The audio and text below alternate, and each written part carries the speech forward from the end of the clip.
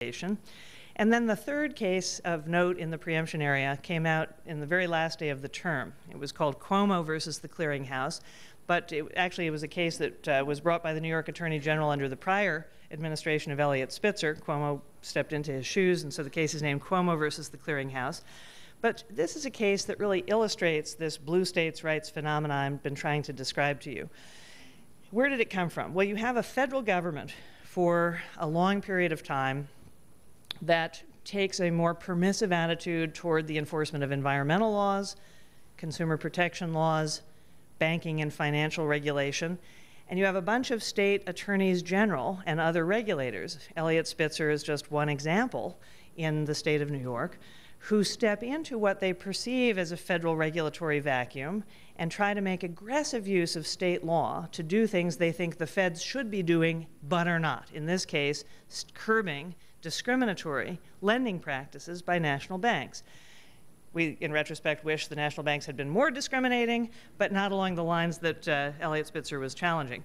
So the Cuomo versus Clearinghouse case asks the question, was the Attorney General of New York permitted to go after national banks for supposed discrimination in lending when the Office of the Comptroller of the Currency had interpreted federal banking law, the National Banking Act, to give it exclusive so-called visitorial powers. Exclusive visitorial powers, meaning only the feds can go inspect and investigate the practices of a national bank.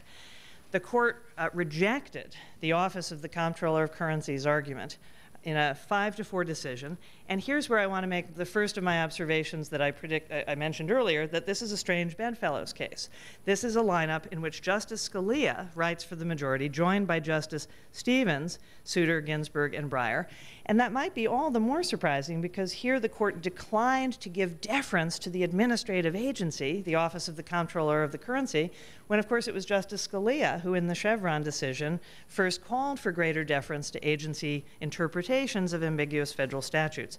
Here, says Scalia, there may be preemption as to certain investigative activities, but when the New York Attorney General goes to court to enforce the law, nothing about the term visitorial powers covers that kind of judicial law enforcement, so no preemption.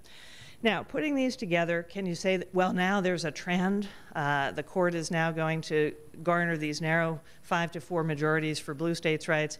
No, that would be premature because, as you well know, because you face preemption cases in your courts all the time, preemption cases depend on the particular statute at issue and its particular language.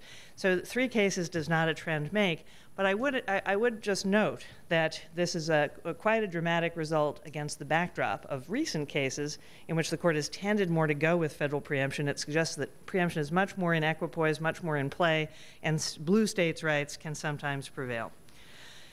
Let me turn next to the voting rights cases